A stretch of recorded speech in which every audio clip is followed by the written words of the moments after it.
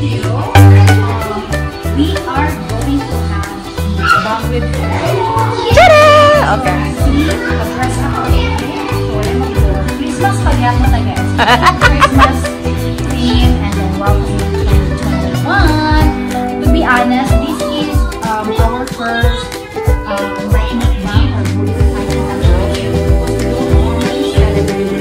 or good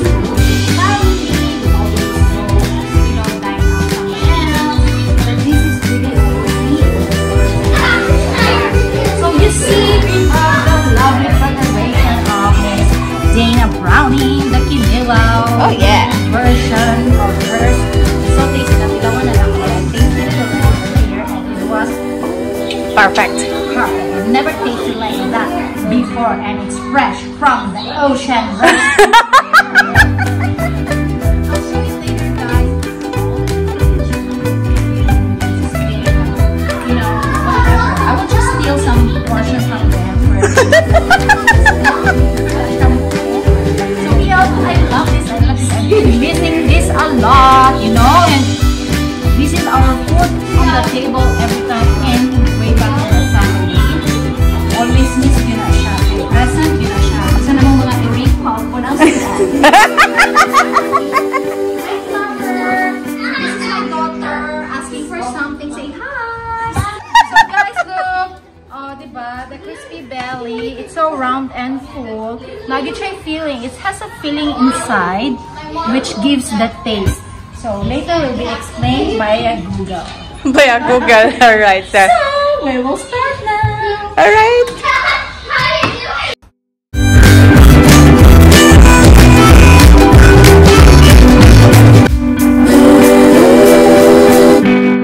Happening. Di ko tong naku, ay kong labda. Okay, fine. So guys, we're going to have a mukbang. This is Daina brownie. Please subscribe me, subscribe me, subscribe me. Sheryl Squad. Misis Payne, mga churbaness and then kabush. Hello guys. Hi guys. Hi guys. Hi everyone. Guys, tatlong camera namin dito. So, Hello everyone. Yourself. Okay guys, we need to eat now. It's so hungry already. It's too much, no? Too much late already. It's already like habol kayo siya guys. Sa onig. Siya madot guys. No? Doon kayo. So I'm very hungry. So sorry guys ha. Mukbang later. Boros. This is for Boros. Boros. And this is kadagan. Oh my God. Mag-start to cook half now. Okay.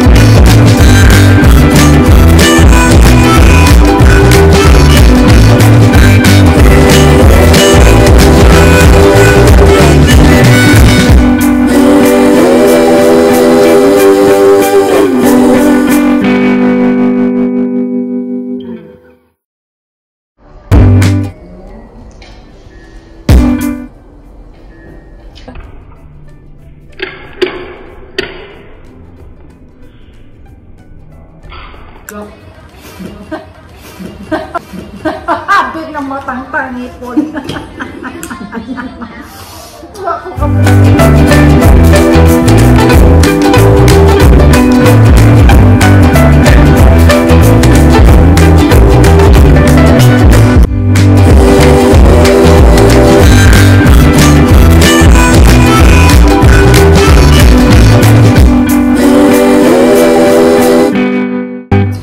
So the first question is, sige, balik ka.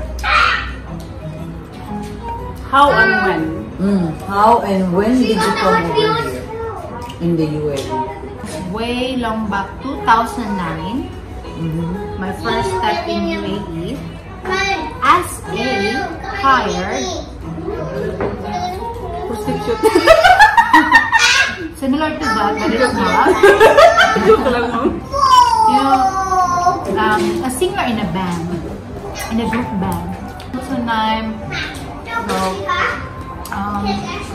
we had a neighbor. He contacted me through a common friend, so we made some video calls when I was doing my first call center job in Manila. So I was working there as a call center agent in a stellar company after my first overseas in Saudi. So then they needed someone for a replacement. Okay? A replacement. And so we get to, you know, so actually from Mrs. Daina's band, I took over her place. So that's the time I get to accept that job as a band singer. How did you two? How did we get to know each other? Because, you know, Michelle. Yes, Michelle. Sakala. She was also my close friend in the band. There were 4 girls there. And also my close friend. Yeah. With Marjorie. Exactly. So Marjorie, she was able to see and Michelle with her.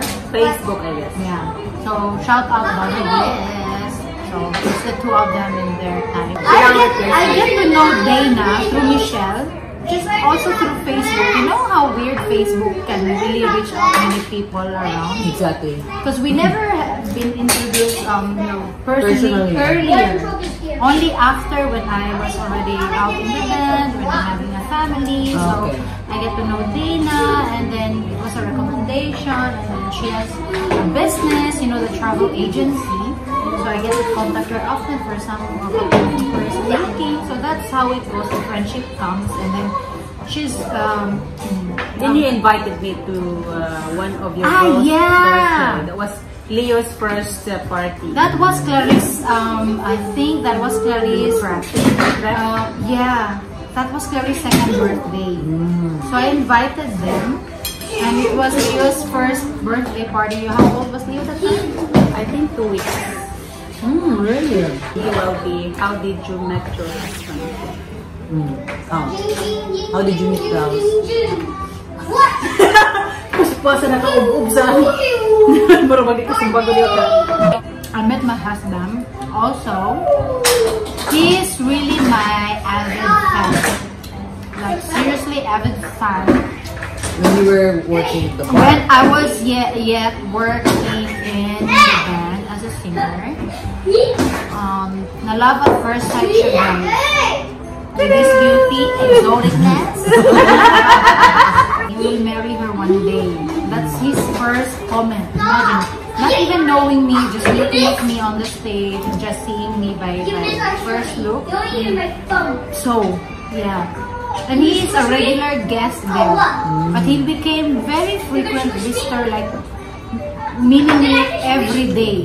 And he waited for me for 6 months. I did not really entertain him because, you know, these guys go drunk. I get to engage with him. You're really meant to be. How long have you been together now? So, me and Klaus, all in all impact,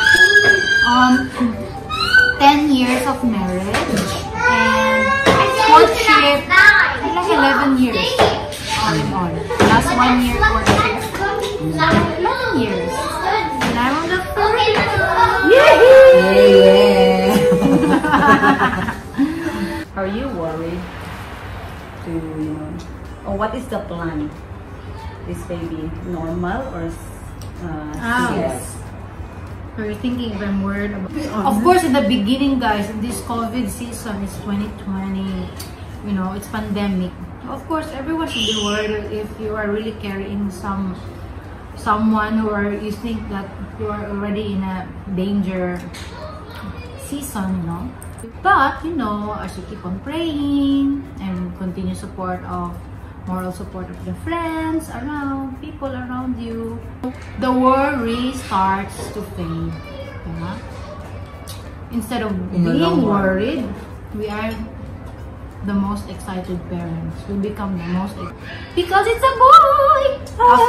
After like 7 years, yeah, we are having a boy. How old are you when you get pregnant? Your first pregnant? Wow. How old?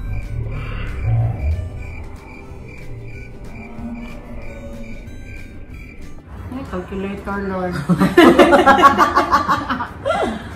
Sige na lang siya kulit sa mais, oh. Because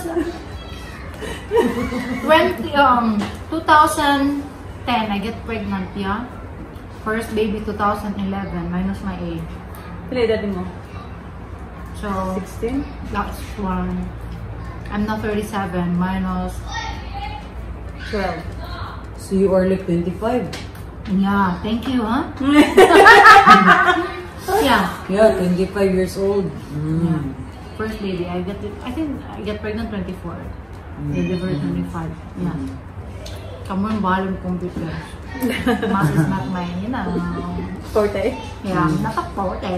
Mag-inom na agto sa forte.